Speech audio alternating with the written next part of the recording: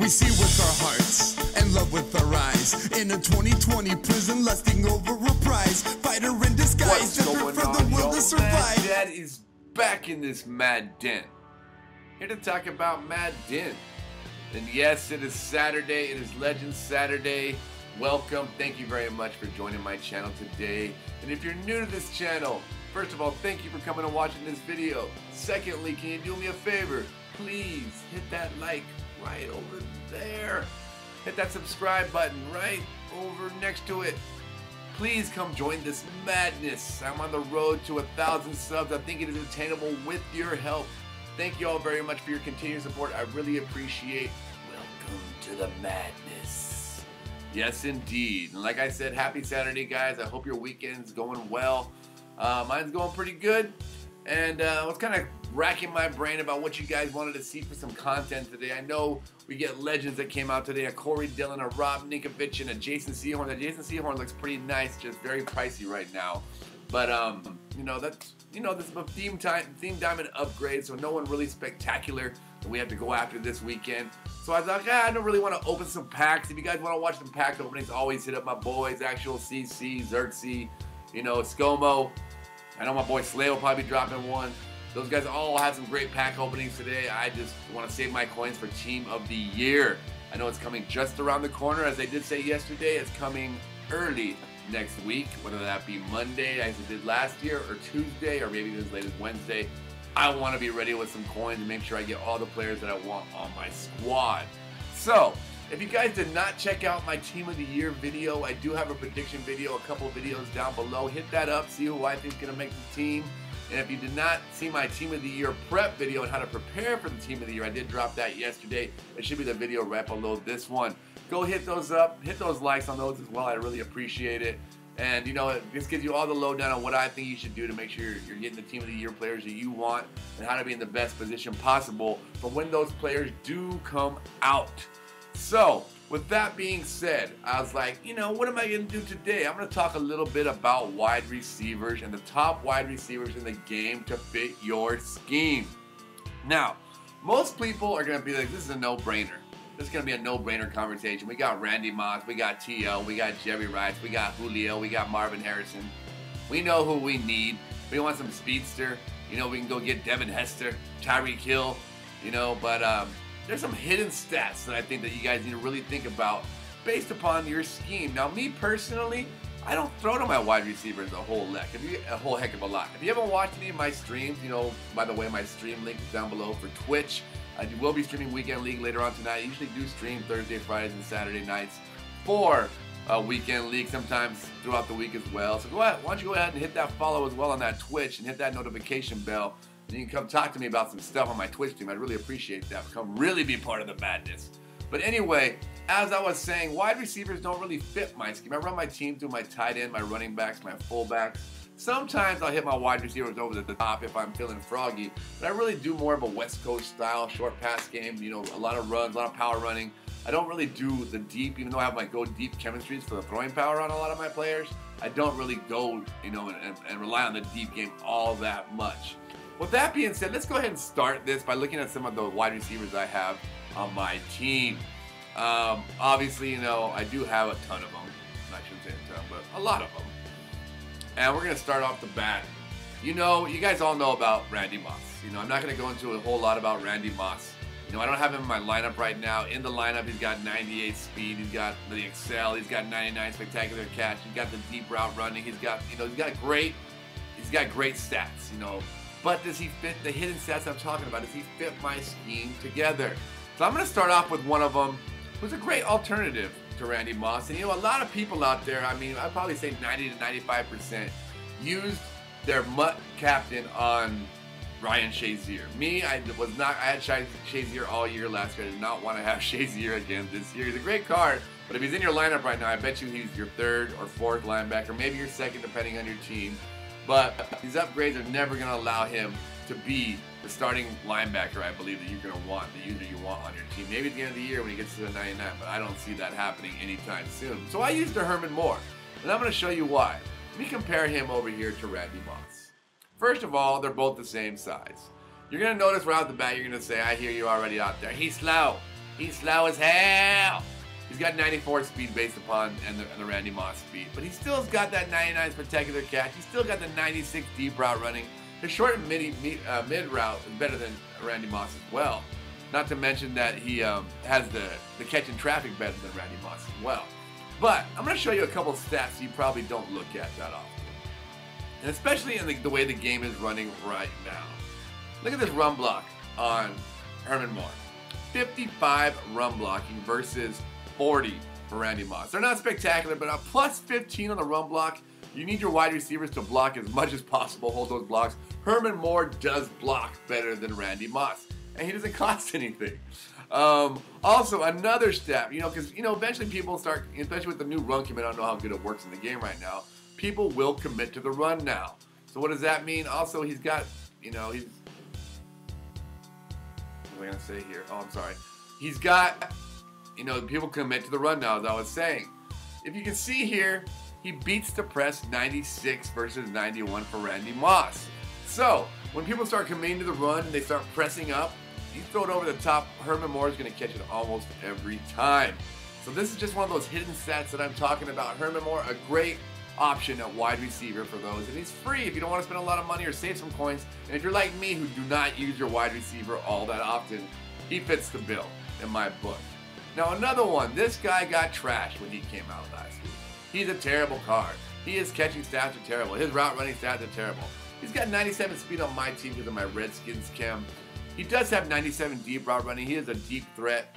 But again, let me tell you about these hidden stats that our boy here has. 57 run blocking. He's, again, plus 17 run blocking over a littler or bigger Randy Moss. And again, oh my, he hit the wrong button there. He's going to be able, when people start run committing and start pressing on you, he's got 96 beat the press. Randall L, and not to mention this guy's ball carrier moves. This guy, I mean, we already know about him in kick returning. He's got 92 spin, 96 juke move, 95 elusiveness. When he gets that ball in his hand, he's a baller. I know he's a little bit pricier right now because he's a limited edition, but he will be getting a series redux next series, and he's also he can use a 95 power-up pass. Antoine Randall, not a bad option for those, again, like me, that like to run the ball, and when it's time to hit them deep, you can hit them with somebody who's going to beat that press. So this is just wide receivers you don't think about. I think everyone probably has these two on their team. Not going to go over them a lot. Scary Terry, I have my team, obviously, because he's a Redskins. Redskin, and I have him from my Redskins team. But 97 speed and 98 spectacular catch. A budget baller out there. Again, you're not going to have to spend a lot of coins. You can't power him up, so it's just buying the guy and plugging him in. Plugging him in a slot, maybe. But Scary Terry is a great option to have at wide receivers. Deshaun Jackson, a lot like Randall L, minus the running block. So I'm just going to, those are the ones I wanted to go over that I had on my team that you might not be thinking about. Now let's jump over to the auction block, and we can talk a little bit more about the ones that are, the best receivers in the game. Now again, I'm not going to, if you're watching this video after Team of the Year comes out this week, it's not going to, I don't have Michael Thomas or DeAndre Hopkins or Mike Evans or Chris Godwin, because I think probably 3 of those 4 are going to get a Team of the Year card. So they're probably going to come out with stats that might be better than a lot of them that I'm talking about. So if you're watching this afterwards and I'm not including them, it's because I did record this afterwards. But let's start with our 96 guy, and that's going to be T.O. Now this guy is, again, a baller. And he's got all the stats I'm talking about. You put him in your lineup, he's going to have, 94 speed plus 296 speed with Coach Madden. So if you have a team 97 to 98 speed, depending on how many you have, this is going to be a spectacular player on your team. At 6'3", he meets all the criteria. You look at the route running, he's not as good deep route running as Randy Moss. He doesn't have all this stuff. Well, I'll show you what he does have. Again, these hidden stats that I've been talking about. Run block, 59. Probably one of the best run blocking wide receivers in the game.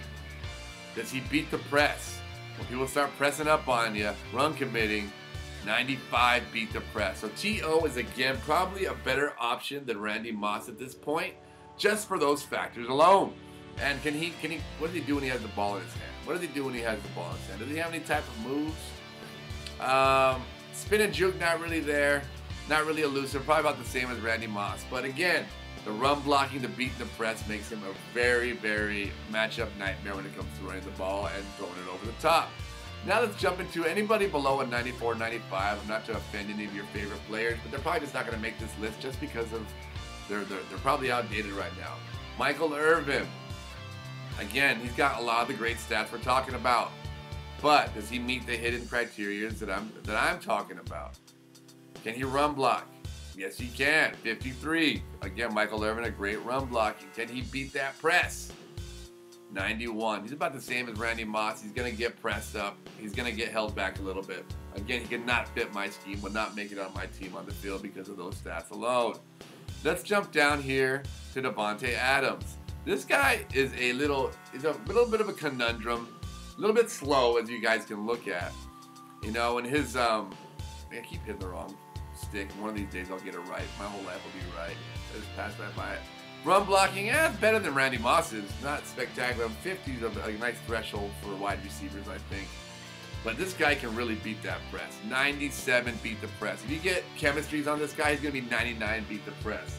So if you're someone that just likes to you know, have somebody in the lineup to be for those situations I'm talking about, they start pressing up, Davante Adams is a great player for that type of scheme. He meets the run block, and again, someone you wouldn't think of. He does not fall on that list of wide receivers that you think you should have. Oh, I didn't drive by him, but somebody did. Then we have Steve Largent, not going to go over, not really usable in my game. Marvin Harrison, who everyone was raving about during the Zero Chill promo.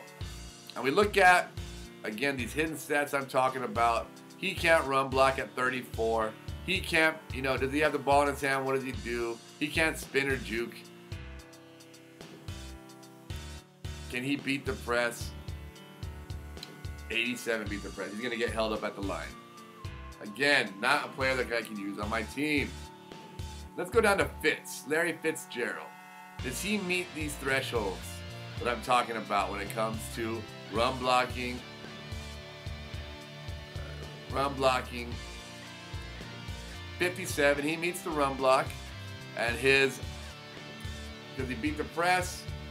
90. He'll get snagged up at the line. Again, good in a run block situation, but not somebody I'd want to toss it up to. See, again, he would not meet both the thresholds I would need to fit my scheme. He would not be on my team. Now, the GOAT, Jerry Rice. I think he's going to be one that probably can fit everyone's scheme. He's got all the catching stats.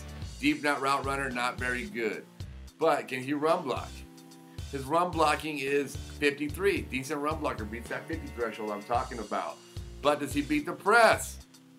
90. He'll get snagged up, and he's not fast. The GOAT is not the GOAT for my scheme. Again, if you're someone that throws it a lot, route technician guy, you know, these slot apprentice, you know, these route apprentice people, you might not be agreeing with what I'm saying right now. But you know, it's a very run-heavy game. It's a very run-heavy league right now. You know, the top teams in the NFL with the best records are also the best rushing teams. You know, so it's a running game right now. You know, that's why everyone's fantasy was so crazy this year, because there was not a lot of explosive passing yards or passing, you know, or receiving, you know, besides Michael Thomas and Drew Brees. Let's look at Julio real fast before I get out of here, guys. I think he's the last one I'm going to look at. He's got the speed. He's got the size. I keep pushing the wrong button. Can he run block? 50, he's right at the threshold. Can he beat the press?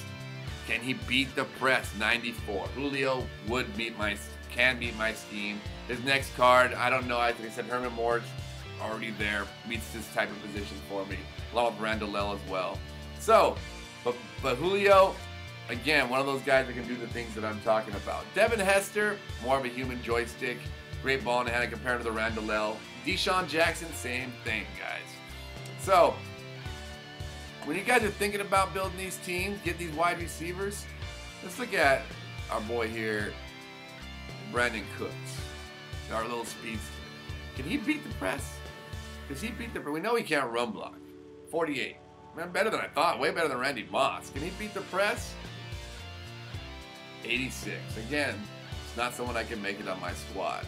So when you think about what receiver you're going to have or having a top wide receiver in the game, there's a lot of things you got to think about.